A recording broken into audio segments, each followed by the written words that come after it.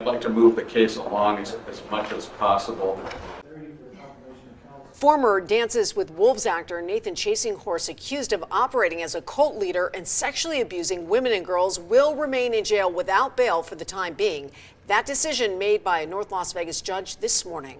Chasinghorse hopes to have a private attorney from California to represent him. That's right. He is already facing a number of felonies, but today prosecutors added additional charges, one related to a video allegedly showing the sexual abuse of a minor, along with 2 charges connected to a dead bald eagle and hawk. That's right, Trisha. And so far, investigators say at least 6 victims have been identified. I spoke with the former Clark County District Attorney to find out what's next for Chasinghorse. Nathan Chasinghorse, a former Dances with Wolves actor facing several felony charges, was back in court Monday morning.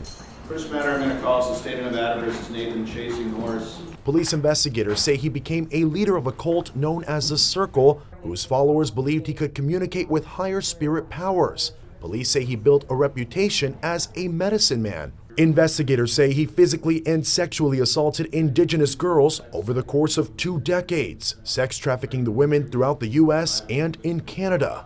The executive director for the Las Vegas Indian Center, Rulon Pete, was inside the courtroom Monday morning to show support for the indigenous community. It's going to be a challenge. It's going to be something that we look forward to seeing and making sure that there is justice being done. Many like Pete are wondering what is next. Former Clark County District Attorney David Rogers says Chasinghorse hopes to have a private California attorney appointed on Wednesday. The attorney has to petition the Nevada Supreme Court for permission to represent Chasinghorse in this case. Rogers says although Chasinghorse is likely to face charges in other states and Canada. Nevada is the first jurisdiction to arrest Mr. Chasinghorse, and so we will be able to proceed with our prosecution from beginning to end. In total, Chasinghorse now faces 8 felonies and 2 misdemeanors here in Clark County. He's facing life sentences here in Nevada, and so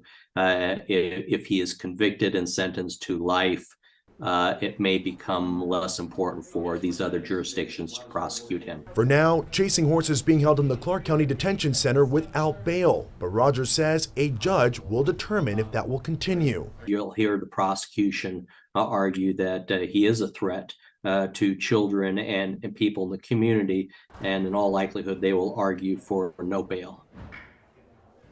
Chasinghorse is back in court Wednesday to resolve the issue of his representation. A preliminary hearing is scheduled for February 22nd. We are told that's when we could hear from witnesses for the very first time.